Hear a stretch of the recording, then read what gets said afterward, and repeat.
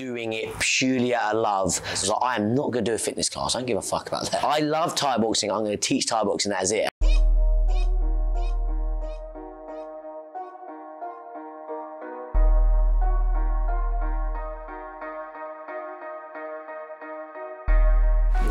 I'm Lewis Taylor and I'm a head coach of Minotaur Gym. I got into Muay Thai, so my dad was the original owner of the gym. So Minotaur Gym is officially established in 1994. My dad taught 8 years prior to that. So the gym is what, almost 30 years old, but it's more like almost 40. I grew up in the gym. My dad would take me into the gym when I was 3 years old. My mum used to train as well, so I'd sit in a little pram. Yeah. And I'd just be in the gym. I'd literally be in Thailand, wearing my little Thai boxing shorts, be in the stadiums going, hey, that's how I got in the Thai box. I was just always there, and I'm just lucky enough where I never fell out of love with it. So that's literally how I got into it. I just sort of was always in it. It's actually not that hard. Oh, really? It's not that hard. My favourite memory of Thai boxing, so if we say all of Thai boxing, fights, training a lot, I was 18 years old. So basically a Thai came over here and fought one of the top UK fighters. And basically his trainer fucked off and left him, was getting drunk and just didn't help him at all for the fight. The Thai still won. But my mum used to be the official for the WMC, to come over for the UK. So anyway, we looked after this Thai for 2-3 days, and he actually spoke quite good English, so ended up looking after him for a bit while he was here. And I kept in contact for a year. I went to Bangkok when I was 18, and I was going to train at M&A Gym, and I told him, he's like, oh, come meet up with me. So I thought, yeah, go on, I'll meet up with him. I told him what I was going to do. He's like, I want you to live with me, because I was there for a month. He's like, I want you to live with me for a month.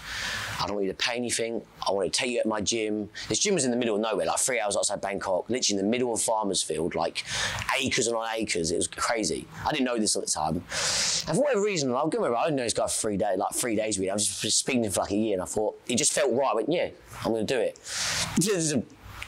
Didn't go to M&A Gym, just lived with him for a month, and that changed my life, completely. And I'll tell him that changed my life completely. I lived on not even a concrete floor, it was a cold tile floor, mattress on the floor, the door was held on by a stick, you could literally see through imagine a stick with a door nailed in, and you can look through the cracks. Outside the cracks is fields. I'm in this village where it's just no foreigners. I'm living with his uncle with 30 dogs. Literally used to, the people that bring Thailand, you see little souvenirs. This factory I lived on made the souvenirs. It was insane. We would eat on the floor. They would all cook outside, and they treated me like I was family because I helped look after him. It was insane. These guys didn't owe me anything. I tried to give them money. They didn't want no money off me, and it was just it completely changed my aspect of life. I think I just got my first job in London as well, or it was just before. No, I think it was just before. I was still at uni at the time. But you're at that age, you're 18, 19 years old, you're designer clothes. I was driving a nice car, and I'm in this gym. It was literally held on by a stick, a metal tin hut. The boys, this is the size of this ring, this must be a 16-foot ring. About 15, 12 Thai boys lived in a shed. It was literally a shed. And they'd walk out, and there's the gym. And I'm and these guys, they didn't know me. I won't go to the gym, and they're my Thai friend telling me he's going to train here, They didn't know me. They just basically ragdolled me around the clinch all day. Didn't speak for 2-3 days, but they could see I was very dedicated. And it was just and then they welcomed me to the family. So his family welcomed me in. This gym welcomed me in. They had one Olympic champion there who just beat Superlek at the time. This is 10 years ago. It was insane, and it was just I'm looking at them and I'm this is literally so raw, so simple, and these are the happiest people I've ever met. And their work ethic is insane because they have to, and it's mad. And I'm wow, that's my most favourite memory of Thai boxing because one, I learned loads from there. In the deep end, first time I ever go to this gym, they loved the fact I was so passionate and keen. And I came back and I was I sold my car, sold all my nice clothes, and I just, from that moment onwards, I was I'm going to keep it simple. From that moment onwards, I knew All I needed was something I enjoy, which is Thai boxing, and just be surrounded by good people. Like, and that's sort of, as cheesy as it is, that is the fact of it. And that is my favourite memory of Thai boxing. Change your whole perspective. Change my whole perspective of everything, yeah. So that's my favourite. That's what Thai boxing taught me from, let's say, 18, 19, it must have been. That's like a age as well. You get easily influenced. So exactly. If you go to like a, because you say just before you worked in London, so if you go there. And that's the thing. So after that, I went into London. Yes. And I'm there. And they're throwing money at me. And when I say throwing money at me, they're like, oh, you know, work hard, work a bit late, we'll take you out for drinks, da da da da.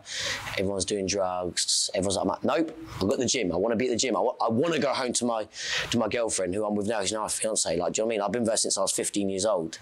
Like, these guys in London, they didn't want to go home to their families. They're cheating on their wives. They're doing drugs. It's horrendous. And I'm there like, no, I know what I want to do. I know I want to be around some good people, my good friends at the gym, my now fiance. I want to do something I enjoy, Thai boxing. I just kept like that. And and that's why I still go to Thailand. That's why I go to Thailand every year, obviously prior to COVID. It keeps me a reminder. I purposely go there, I purposely take the smallest bag possible with the most minimal amount of clothes for that reason. It's a weird difference that you hear, you have like all your shoes and stuff. You go there, all you need is flip-flops. Flip-flops and a vest and some shorts. Yeah. It's fantastic. And some hand wraps and gloves. And you're happy, everyone's happy. Yeah. Like when I was sparring in Thailand, like they all play spar, right? They're sparring so sharp and controlled. I'm sparring in 10-ounce gloves. I'm sparring with no gum shield. I'm sparring with just like some basic shin pads. You can't do that over here because, you know, over here in this gym we can, but most gyms you can't. They go too hard. But over there, like they're the best fighters in the world, and they're so playful and respectful. But like, what I love about it is the no ego. It's the no ego. It's the no. I don't need all these nice things to define who I am.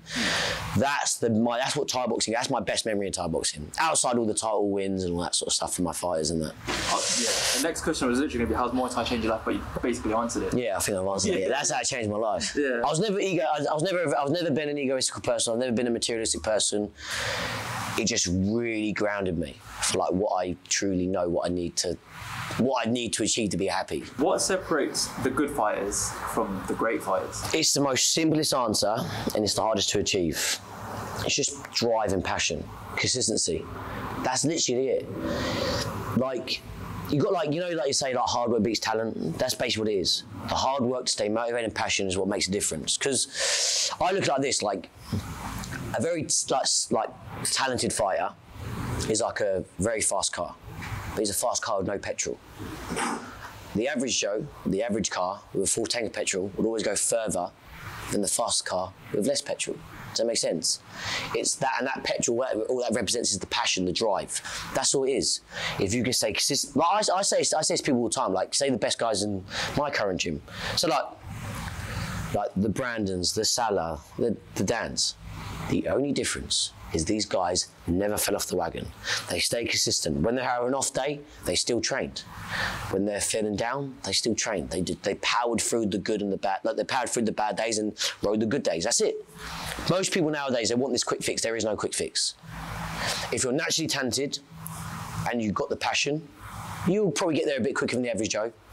But the average Joe can still get there with that same amount of passion. It's just time over drive, do you know what I mean? And that's literally it. And time will tell, that's it. I know some guys that have hit their peaks at 35. I know some guys that hit their peaks at 27. They both still hit their peaks.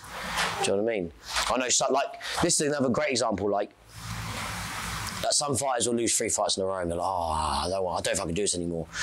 Some of the best fighters in the world, like Nong-O. Nong-O is the best fighter in the world right now. People don't talk about when he lost like a year and a half straight, 9 fights straight in the opinion raising them. No one talks about that because time always tells. Look where he is now. Or say a UK fighter, I think one of the best probably examples I can think of off the top of my head right now is Charlie Peters. He went through a losing streak. After that, he beat Liam Harrison, was UK #1. He pursued his dream. That's passion and drive. Do you know what I mean? You can't. Do you know what I mean? Time and passion is all you need, basically. That's the defining difference between great and good fighters.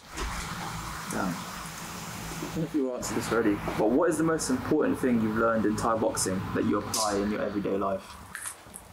I've got so many answers to that one. Yeah. So, what is the most... Probably similar to that one, like, with hard work and consistency, I know if I know I can do something and I can apply the hard work, I know I can achieve it. I don't know when, I just know I can. Do you know what I mean? Like, I always say this, if you can be a successful fighter, you can do anything because it's fucking horrible. It's hard work. The early morning run. You're basically doing a bunch of things you don't want to do, but you know you have to do. And having that mindset of doing something you know what's right doesn't mean doing something what's right isn't the same as doing something you want to do. Does that make sense? So that discipline, you can take that anywhere. Running a business, successful relationship, grinding through the bad days. You know what I mean? Life's all about waves, up and down, up and down. If you can train for hard fights and sort of battle controversy, that you can take that anywhere you want. In training or like even in a fight, how important is emotional control? Oh, it's the biggest thing. The biggest thing, because again, emotion is doing something you want to do, but doing something you want to do is not always the right thing. Like sometimes when you feel like you're losing, you just want to grit your teeth and bang. That's what most people want to do, but sometimes if you're losing, you've got to understand why you're losing. If someone's walking you down, sometimes standing and trying to bang will actually make you increase your chance of getting knocked out, right? Because that's what you want to do because you're emotional. Where if you listen to your trainer and they're saying, listen, like he's walking forward, move off, score, stay strong, move off, score. Like, do you know what I mean? Like that's what you should do. You got to be emotional. Don't be emotional in the bad way. Be emotional in the good way, and identify where you need to improve. Yeah. So it's probably the number one factor. Like, you know, like you've got to be able to adapt to the situation. The only way you can do that is with your emotions. Yeah. So yeah, it's so important. So important. Probably number one, emotional control. Yeah. So someone's like, I don't know, angry in the ring. Yeah, like when you can't get frustrated. Yeah. You've got to look at it as a job to do. What do I need to do the best job possible? Do you know what I mean?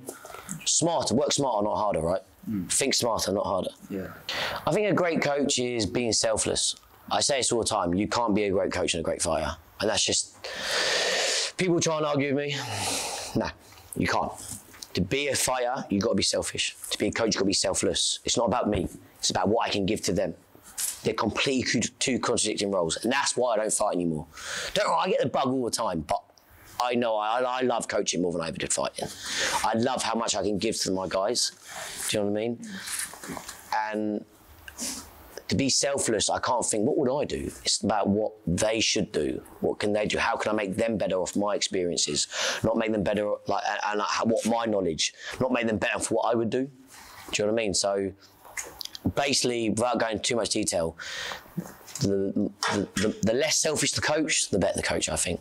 And obviously you've got to have knowledge and experience and stuff as well, but if you haven't got experience and knowledge, you shouldn't be coaching. Exactly. See what I mean? So if you've got that experience and that knowledge, be selfless. It's about them, not me. Do you know what I mean? As a coach, my job is to help them achieve their goals. Better at Thai boxing, better at fighting, even better at life. That's my job. Do you know what I mean? So, yeah, the less selfish the coach, the better the coach, I think. Some coaches are like, you can tell, like some coaches are like, look at me, look who I train, or look how much of a great pad man I am, or are you doing it for you or doing it for the fighter? Do you know what I mean? Are you doing this amazing combination for your Instagram post, or are you doing this because that's what will help them win future fights or whatever? Do you know what I mean? Do what's good for them, not for me. What's your main piece of advice for people that train and want to take that next step of competing? Chase the better version of yourself. Chase the better version. Be honest with yourself. Be honest. You know, look yourself in the mirror, close your eyes, whatever you need to do, and go, what can I be doing better? Like, use your common sense. We all know where we can improve. You just got to be honest with yourself to identify what you need to. Do that, chase it. That's probably the best thing you can do. Like, even, you know, more sparring, more pad work, well, obviously. But are you know, when you get told 100 kicks, are you really doing 70 good kicks and 30 lazy ones? Or are you doing the runs outside the gym? Are you eating well? All them little bits, you know. Work on the glue that holds everything together, not just the obvious things like turning up. Just because you turn the train doesn't mean you get good. Turning up and wanting to get good will make you good. Does that make sense? Repetitiveness creates good technique, or repetition breeds good technique. No. Yeah. Good repetition breeds good habits. You can repeat stuff shit, right? I remember you saying this to me, like my first PT with you, like you're like saying you can turn up, people turn up, but you have to turn up like and want to do well, yeah? Like just because I'm in the gym, I'm gonna get better. No. Good repetition creates good habits. bad repetition creates bad habits. Yeah. Does that make sense? So yeah, just if you want to take that next level to compete, do the extra work in the work you don't always want to do but know you should do. That's hard as well, like the stuff outside the gym, because obviously like It's hard. like yeah, doing that, turning up to sparring, more sessions, yeah, all the stuff outside. Like listen, look at me. Like, not saying I'm perfect. I'm definitely not. But I worked for the biggest fit out company in London. Very demanding. I would have to get into work at 7 to start the work earlier and probably get home at 7:30, 8. It's almost 12 hour days outside travelling. I would still get up at 4. I would do my running for my own training, and I got to remember and then I'd come home at 7, half 7, either run the classes or I would organise personal one-to-ones for my fights. So by the time we even sat down and said hello to my girlfriend at the time, well now my fiancée, it'd be 9 o'clock. Like, do you see what I mean? So you got, do you want to sacrifice to achieve what you want or not? Just be honest with yourself. If you can't be able to do the extra bit, fine, but don't compete. Just be honest with yourself. If you do, put the work in. And that's it, really.